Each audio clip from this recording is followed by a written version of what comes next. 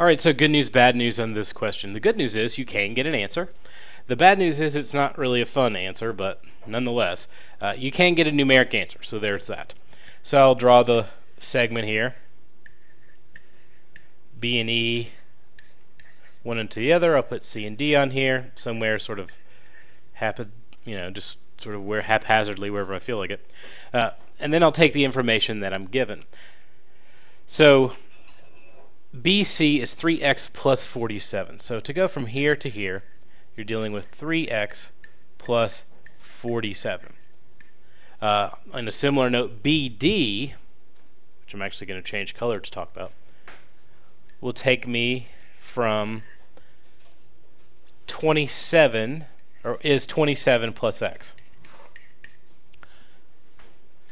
CE, which actually starts where this one ends and goes all the way to the end down here, which is why this works. X plus 27. And finally, the DE, which ends where this one stops, or starts when this one stops and ends at the end of the segment, is 10. Now, looking at the purple versus the green here, you should be able to see pretty easily that really the purple goes all the way from one end to the other. It goes from B all the way to E, and the green does as well.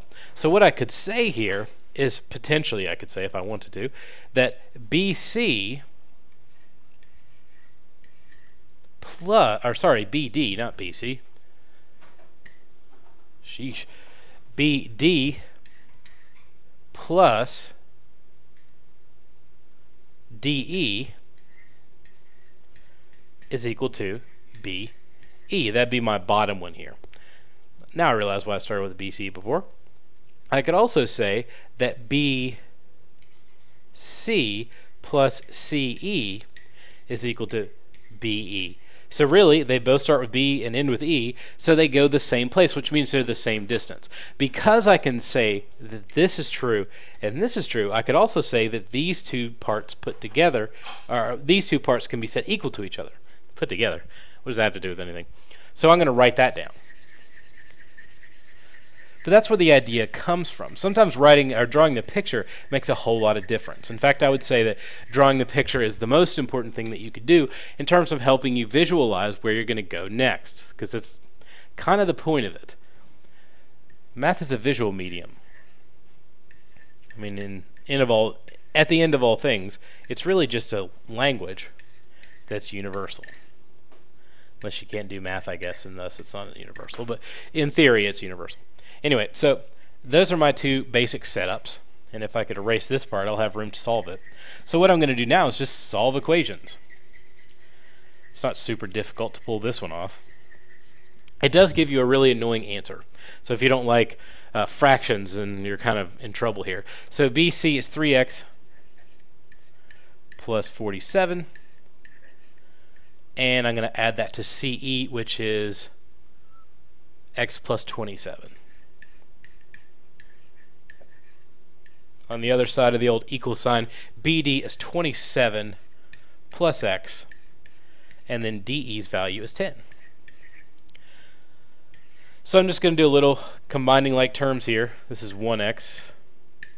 I tend to put anything with an x, so I'll put one line x squared gets 2, that sort of thing. And then I just put a dot over the constant terms to remind me to combine them. There's a dot up here, you just can't see it. 3 plus 1 is 4x, plus 47 plus 27 gives you 74, and x plus 37, because I'm just combining 27 and the 10. Now, from here, I'll do a little subtract x. We'll end up with 3x plus 74 equals 37. I know I'm going to do subtract 74 here,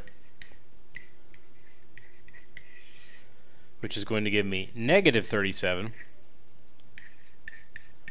I'm going to divide by 3. So x is either equal to negative 12 and 1/3, or you might want to say negative 37 over 3. That's up to you. Now, the idea that x is negative here is not necessarily the easiest thing to get going on in your head. Sometimes you think, well, segments can't be negative, so there's no way x can be negative. It absolutely can, because the smallest term that you're given with x in it is the x plus 27. Well, the 27 will pull it more positive than what you're dealing with. Can you check to, or more, yeah, it'll be more positive than negative, so you get an answer. Now, can you check the answers? Absolutely. If you plug this negative 37 over 3, or negative 12 and 1/3, in for this 4x plus 74, so you do 4 times negative 37 over 3 plus 74, you'll end up getting something like 24 and 2/3, I think. Just doing calculations from previous times working through this problem to make sure the explanation I was giving made any sense. So you'll end up with like 24.6 or 74/3. On the other side, if you do the x plus 37, you'll end up getting basically the same thing. And if you think about it, 37 minus 12 is pretty much 36 minus 12, which is 36, so or 24, I'm sorry. So you end up with negative 12 and 1/3. So that makes a lot of sense. Or you'll end up with 24 and 2/3. What am I thinking? Anyway, if you plug in this x value into this side and this side, they're equal. That's how you test them. I'm rambling, I'm sorry. So finally, the question that you asked, or is asked of us, is CE. What's its length? Well, we know that CE is x plus 27. So all I do is do negative 12 and 1/3 plus 27. Or I could just do 27 minus 12 and 1/3, and I'll end up with a final answer of 14 and 2/3, or 14.6 repeating, or however you want to go about doing it, that'll be your final answer right there. But like I said, not the simplest answer to get, not super difficult, but the concept is if you can draw the picture and find the parts that make the whole line, and there's two groups that make whole lines, set them equal to each other and solve them.